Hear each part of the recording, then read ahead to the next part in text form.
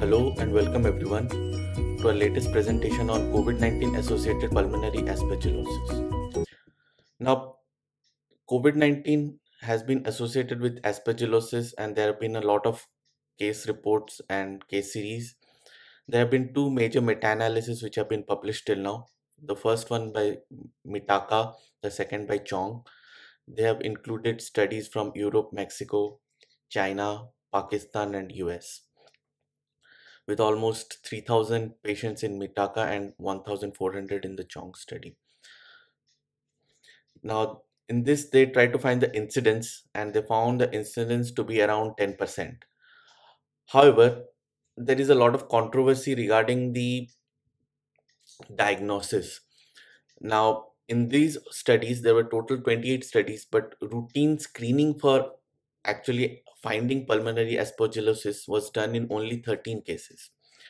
And there is also, as we said, a lot of problem with the definition and when to label a case as pulmonary aspergillosis in COVID-19, because there is a lot of variability in terms of criteria that have been used, and the most commonly used criteria in all of these studies has been the NMAPS ICU. Now, again, there has been a lot of difference also in terms of the pharmacological treatment given in critically ill patients with COVID-19, which could have affected people developing pulmonary aspergillosis, especially in terms of variability, in terms of the dosage of steroid, in terms of the immunosuppressive drugs that are being given. The diagnostic criteria for CAPA has been quite various. The most common, the European one, takes into for integrated takes the host factors, clinical factors, and mycological evidence.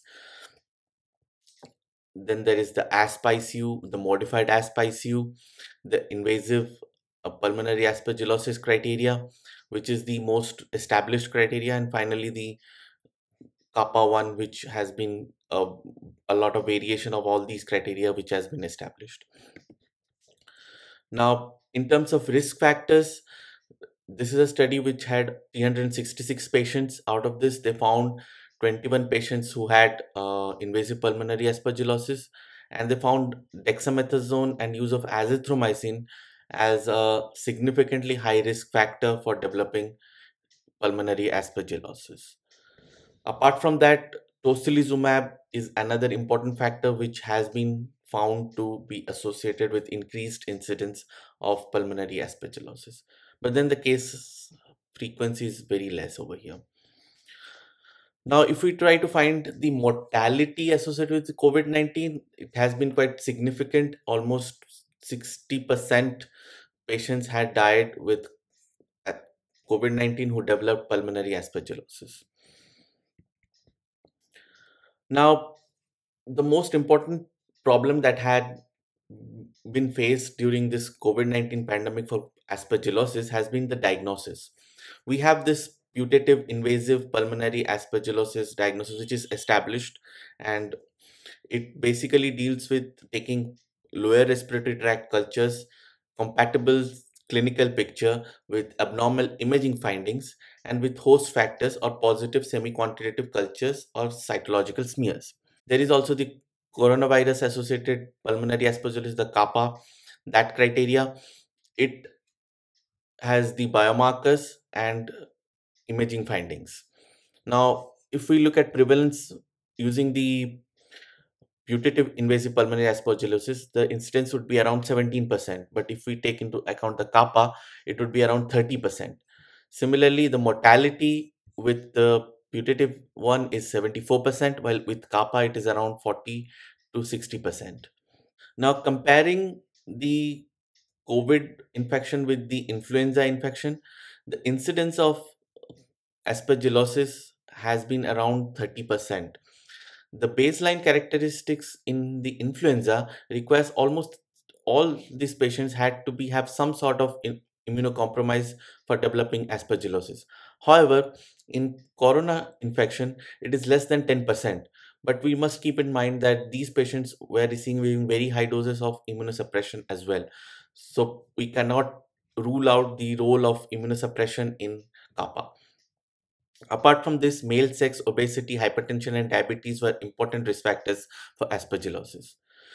In influenza, the incidence of aspergillosis was earlier, between 3 to 7 days. However, in corona infection, it was even beyond 14 days.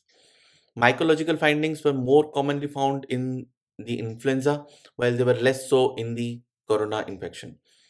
Now, mostly it was tracheobronchitis with probable and proven cases with influenza, but in CAPA, it is mostly putative cases. The inflammatory response was a deleterious role of high IL-10 was found.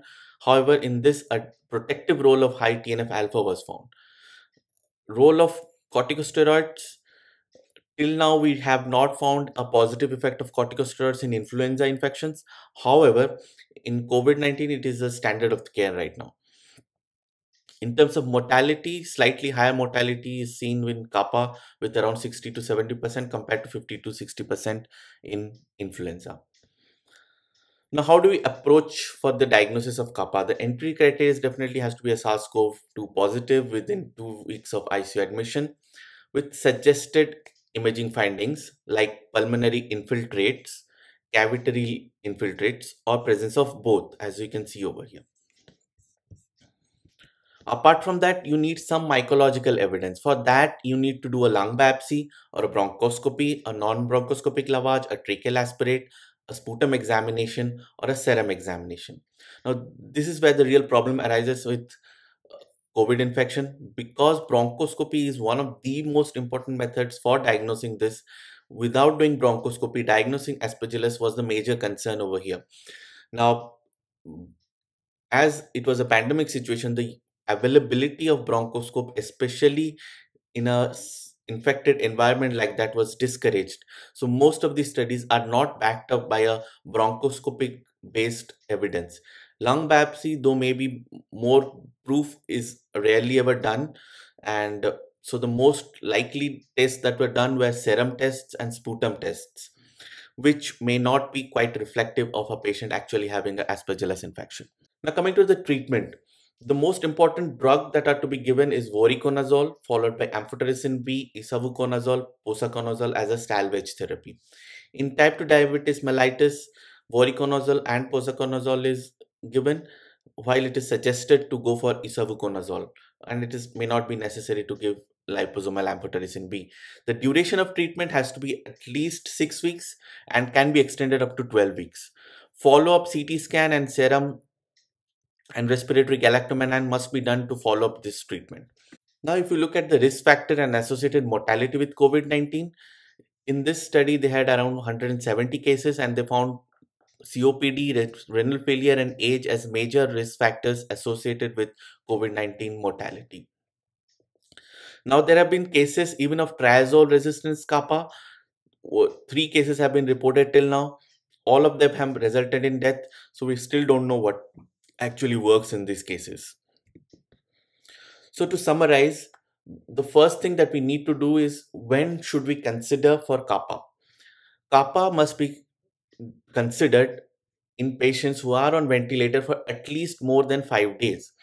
So we have to look for the host risk factors like high dose and long administration of steroids, uh, European Society host or risk factor marker, and a presence of structural lung disease. A diagnostic marker of kappa is recommended in a clinically deteriorating patient with no other explanation or with cavitary or nodular lesions in CT scan. The typical lesions, such as the halo sign and the hypotenuse consolidation, may be absent in the CAPA. Bronchoscopic inspection of the airway is definitely warranted. Now, how to diagnose? Bronchoscopy with BAL is the recommended method, which can include a transbronchial biopsy, and not to rely on endotracheal aspirate and sputums for diagnosis. Microbiological investigation of BAL, including microscopy, culture, galactomannan, or Aspergillus PCR, a positive culture with galactomannan index more than 1, is considered consistent with kappa. It is recommended that azole resistant testing is detected in regions where Aspergillus resistance to azoles is seen. It is recommended to go for mucosal biopsy when plaques are visible in trachea and bronchi. For serum galactomannan and beta-D-glucan, it is not recommended for patients monitoring due to low sensitivity. But when positive, it definitely indicates an advanced CAPA. For serum beta-D-glucan, additional evidence of CAPA is required as this marker is not specific for aspergillosis. In patients with cavitary lung lesions, it is recommended to exclude necrotizing pneumonia due to bacterial pathogens first, because this is the most common thing that is going to happen, that is the infection with strepto or staph, before you jump into a diagnosis of fungus. Now, how to treat? Antifungal prophylaxis is not recommended in mechanically ventilated patients. Consider empirical antifungal therapy in patients with visible plaques in trachea and bronchi, while awaiting for results of diagnosis of BAL in patients with a rapidly deteriorating clinical condition. And it is recommended as antifungal therapy in patients with confirmed IATB and positive BAL or galactomannan or aspergillus PCR. It is recommended to follow international treatment guidelines for choice of antifungals involving voriconazole as a first-line therapy, isavuconazole and posaconazole as a salvage therapy. The diabetic patients must receive voriconazole, and regarding stopping, it must be done if the galactomannan is negative or the culture is negative. Now, there are a lot of things which still need to be clarified regarding first the epidemiology, the true epidemiology of CAPA, because most of the studies that have been done till now were not following a proper criteria. The frequency of IATB in CAPA, the identification of host and risk factors. Regarding diagnosis, we need to find markers that discriminate Aspergillus respiratory tract colonization with actual tissue invasion, validation of Aspergillus biomarkers, determination of immune status of the patient. Now, strategy is to find the role of antifungal prophylaxis, management of COVID-19 with positive upper respiratory tract cultures. Regarding antifungal treatments, the benefit of nebulization in IATB, the role of liposomal amphotericin B in ICU settings, effects of sequestration and drug interaction of antifungals on exposure to ECMO and CRRT. Finally, the implications of antiviral and host-directed therapy for CAPA risk and outcome. Host-directed therapy dampening and boosting of the immune response, or both, depending on the host's immune status. So to summarize, when you have an unexplained clinical deterioration on mechanical ventilation, you have to look for factors that may increase the probability of CAPA. That is, immune suppressive medication, a positive aspergillus culture from respiratory tracts, a radiological sign suggesting a nodular or cavitary lesion, a serum galactomannan positive. If you find these or any one of these, you should go for a bronchoscopy. Inspect the large airways, try to find if there is any plaques or anything. If you find any plaques, take a biopsy. Do a BAL, do a microscopy, fungal and bacterial culture, galactomannan, aspergillus PCR. Now, if you find the mucosal plaque or ulcer, a superficial biopsy has to be done. When contraindicated, go for a breast cytology. Look for fungal hyphae. If the fungal hyphae is positive, it is a diagnosed CAPA, give antifungal therapy. If it is negative, then we go for tracheobronchitis or CAPA has been excluded. Continue with preemptive antifungal therapy if you really feel it is important. Now, if the BAL galactomannan is negative and the PCR is negative and the cultures are negative, you can exclude the diagnosis of CAPA. Now, if you do not find any plaque, and then you must do more tests, like you try to find aspergillus in the microscopy or the BAL fluid or the PCR.